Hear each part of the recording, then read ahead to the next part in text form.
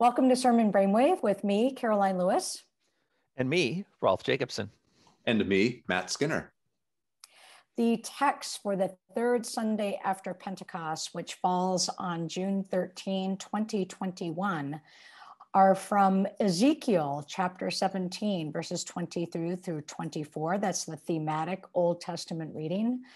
We are in our semi-continuous Old Testament readings throughout the summer, and we have 1 Samuel chapter 15, verses 34 through 16:13. The Psalm is 92, 1 through 4, and then 12 through 15. We have our second week from chapter 5 of 2 Corinthians, 6 through 10, 11 through 13, 14 through 17. Whew, that's a lot of verses. And finally, Mark 4, 26 through 34.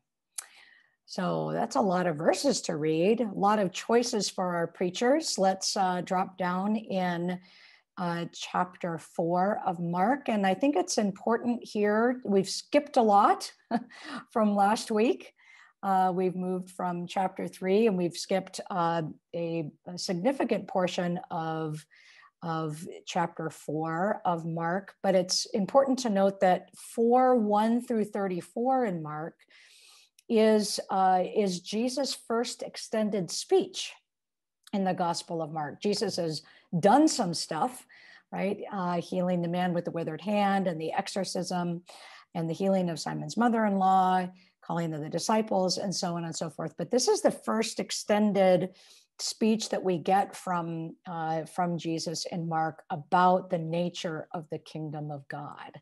And so it's first and foremost to put this particular passage in the context of that. And I was reading some commentary by Marianne Tolbert on this passage, and that first parable is unique to Mark. And one of the things that she helped me see, especially going into the mustard seed, is we tend to focus on the mustard seed, and then the Ezekiel passage helps us with the here's a small little seed that becomes this great bush. But how much emphasis there's actually on the soil or the ground or the earth, that the soil has power. Even the sower doesn't understand that the earth produces from itself, that the focus is on this transforming power of the earth. And I just found that to be helpful, a different perspective on these parables that I hadn't thought about before. That is really helpful, especially when you think about there's just not a lot of human work in either of these parables. Yeah. While we read the parable of the sower, which is what takes up most of Mark chapter 4, the lectionary skips that in year B. But that's a parable that's so full of terror and so much, these are the people where it doesn't work in, and these are the people where it gives you a sense of, well, where am I in this parable? Am I the one sowing the seed? Am I good soil? Am I rocky soil? And then Jesus says things like, hey, to you, it's been given the secrets of the kingdom of God. And everybody outside doesn't get it. I mean, it's so full of mystery and can strike terror in people. But then he follows up with this one about just a seed that grows totally on its own. Mm-hmm. It's like here's the relaxed part, or here is what he says elsewhere, right? You don't bring a lamp into a room and put it under the bed, which is made of probably straw and grass and will light on fire. You put it on a lampstand so it gives light. Like the purpose of this ministry is finally to make something emerge, to make something grow and develop. Mm-hmm. And that's, I would be much more terrified by Mark 4 if we didn't have these two parables alongside of the other things that Jesus talks about. Terrified because I would think this is all about how do I fix stuff, or how do I engineer the kingdom of God to become a reality. Yeah, no, I think that's true. And I really like the line that someone would scatter seed on the ground and would sleep and rise night and day, and the seed would sprout and grow. He does not know how. Right. He has no idea. He had no clue. Yep. There's good news in that of this absolute trust in in the soil, the ground, the earth, the absolute trust that's where the power is coming from, not where you're sowing it. And it's not your job to be the soil, to be the good soil, as if you could choose that. And so I hear a lot of trust and hope in that. Yeah. Yeah. I mean, the miracle of faith. When I talk to pastors of churches that are successful, thriving churches, and that doesn't necessarily mean in numerical growth, but thriving churches, frankly, the best of them have no idea why. But what they are is they're fearless, faithful proclaimers of the word, the seed. I realize you could think about the seed as other things, the work of the Spirit. But finally, in the end, they're like, yeah, I don't know why it works. He does not know how. She does not know how. There is really good news in that, I think. There is. I think it's important too to think about this in historical context too. And I don't remember if we talked about this back when year B began, but I know I have 3 years ago. David Schnauzer Jacobson talks about this a little bit in his commentary on our website. Mark seems to be written to a community that's not sure how it should respond to the crisis of the day, and what's the proper response to the destruction of the temple. Is it to take up the revolutionary cause now within the church? Is it to become totally subservient to Roman authority and just try to fit in and try to get along? And I've been really helped in this by Brian Blunt and Gary Charles's book, Preaching Mark in Two Voices, and their prologue of their introduction, that Mark seems to be offering a third way of getting along in the world that's deeply self-giving, following Jesus onto the cross, but also is kind of deeply trusting the faithfulness of God to work out promises, and recognizing the story of God's interaction with the world having taken a dramatic and in some ways subversive turn in Jesus.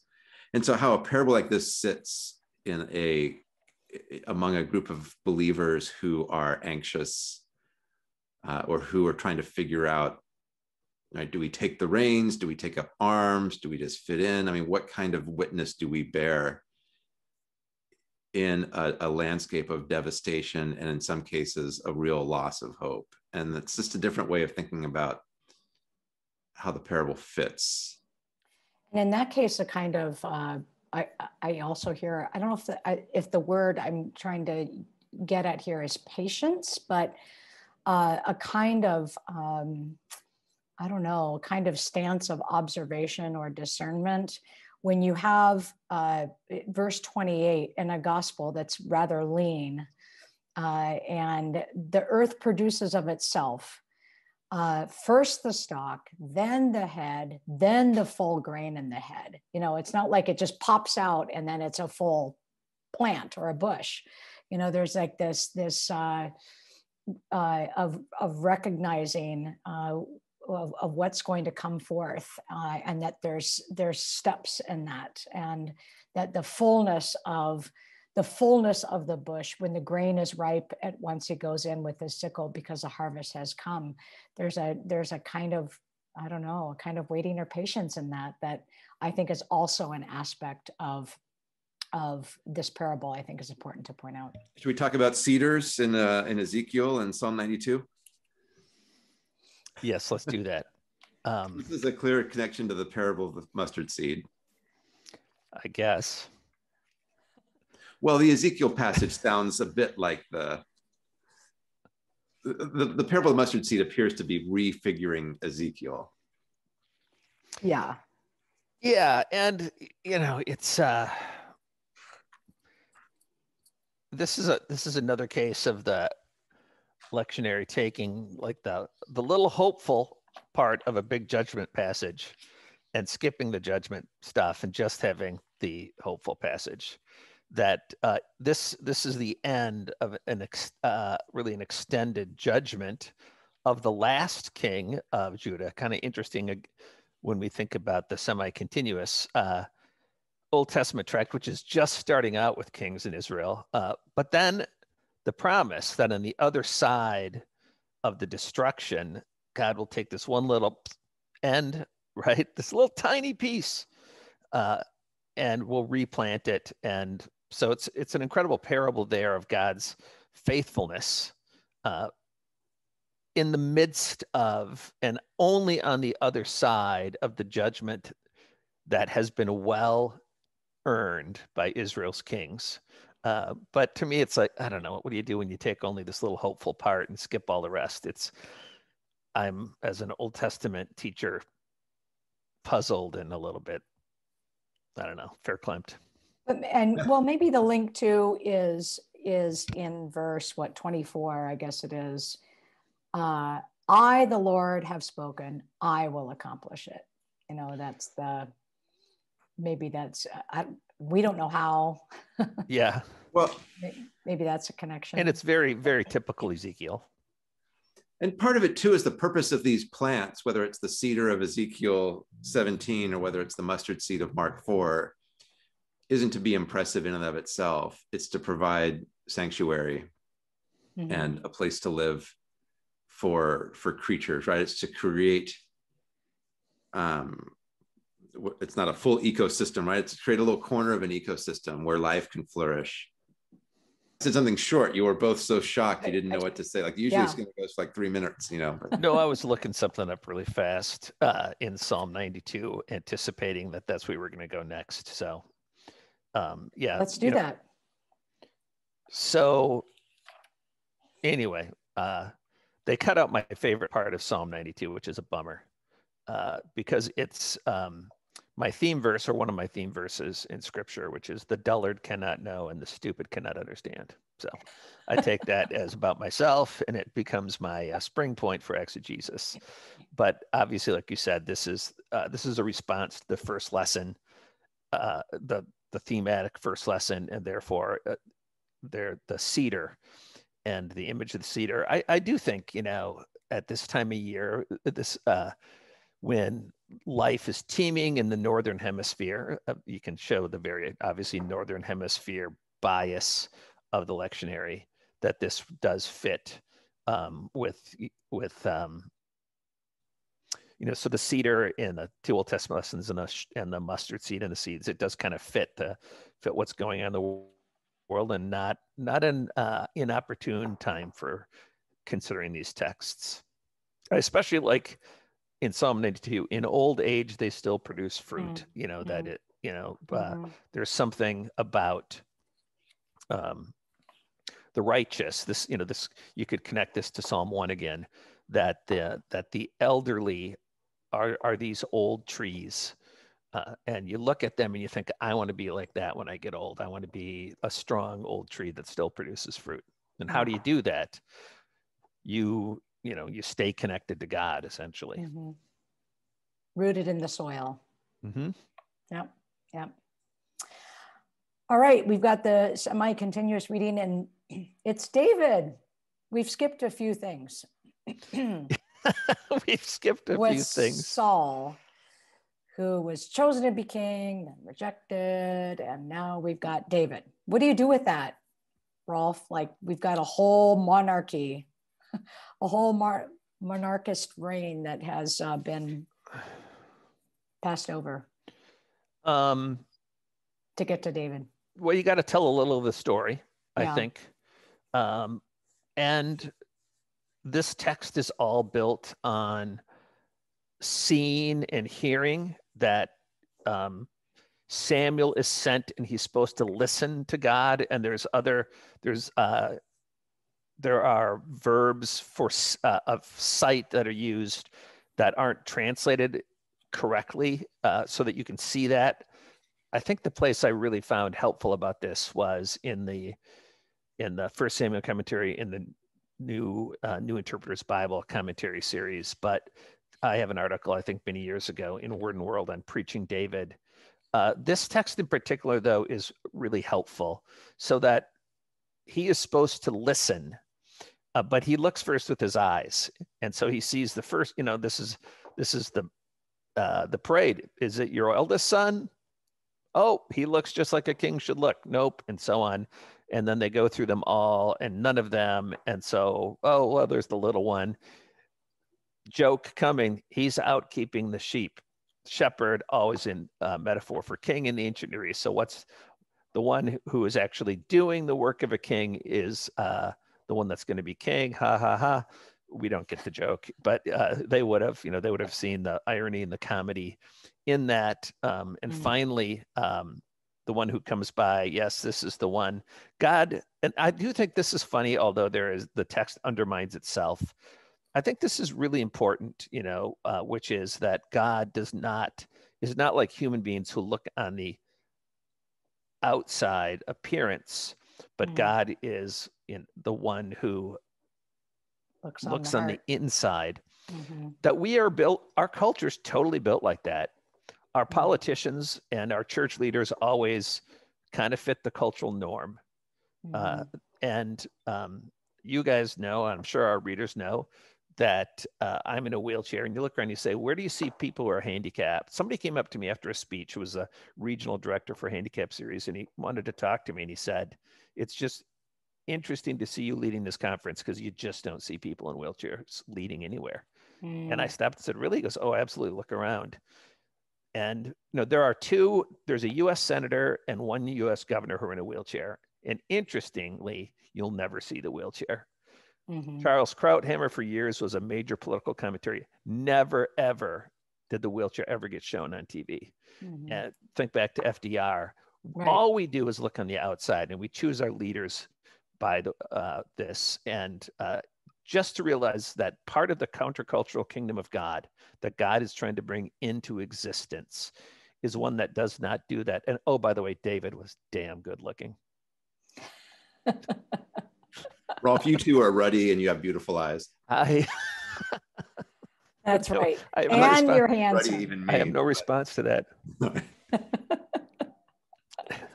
Well, the text just couldn't resist that, could it? Just had no. To well, some royal scribe had to add that years later.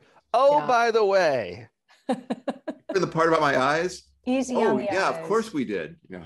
Well, this is clearly for David's descendants. Oh, by the way, your great grandpa. Woo! Woo! He was good looking guy. As the kids would say, he was fire.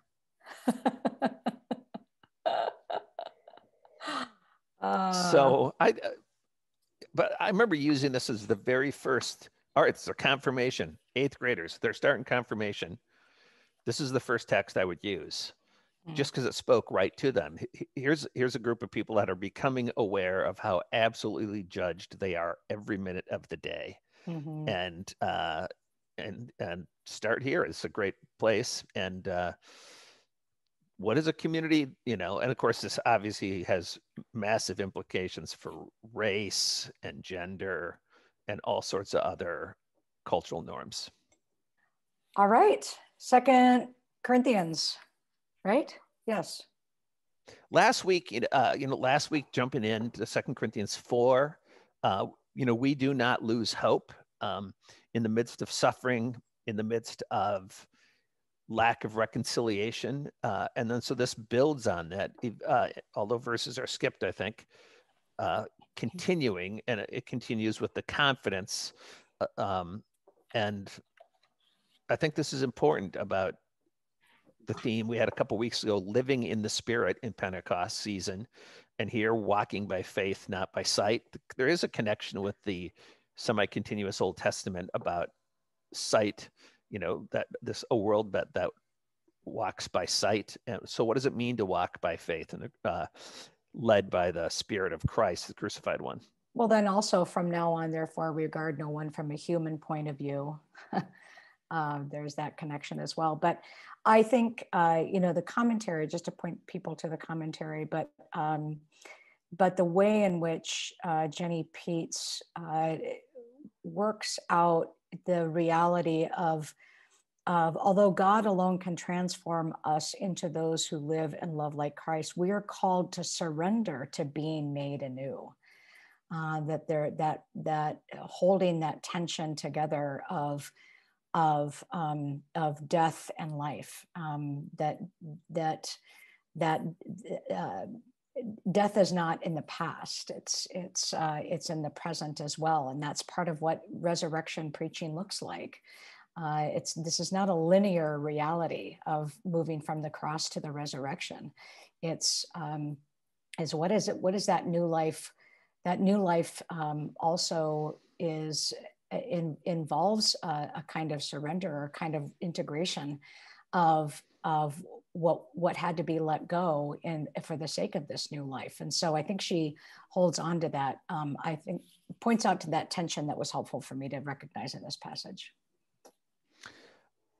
That whole expression of human point of view is really interesting. I mean, we can say according to human standards, this idea that because of Christ, we now have to reassess the way we view everybody else in the world is incredibly powerful. And to imagine new creation, not just being, hey, we all get a second chance, but new creation being all of those rules, all of those standards that so deeply govern how we assess value have got to be now reinterrogated, reformed, or just done away with in light of Christ. And to dwell with people about what does that look like? What does that really look like within your family, within your congregation, within your community? It's a good way to spend a Sunday morning. I think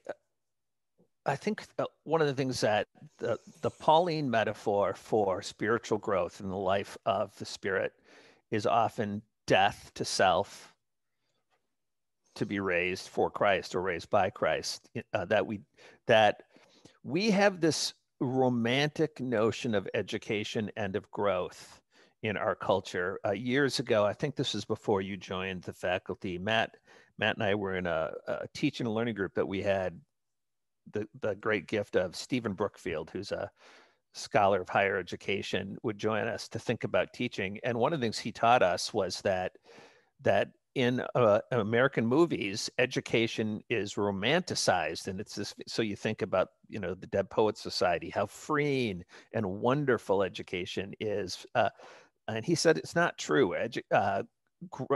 Intellectual growth can be really painful. It can be disorienting. It can be hard, and the same is true with spiritual growth.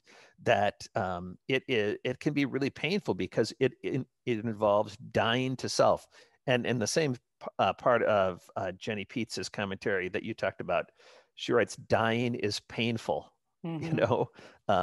Although God alone can transform us, we are called to surrender to be made anew. I mean, that I would even say stronger. We're not called to surrender.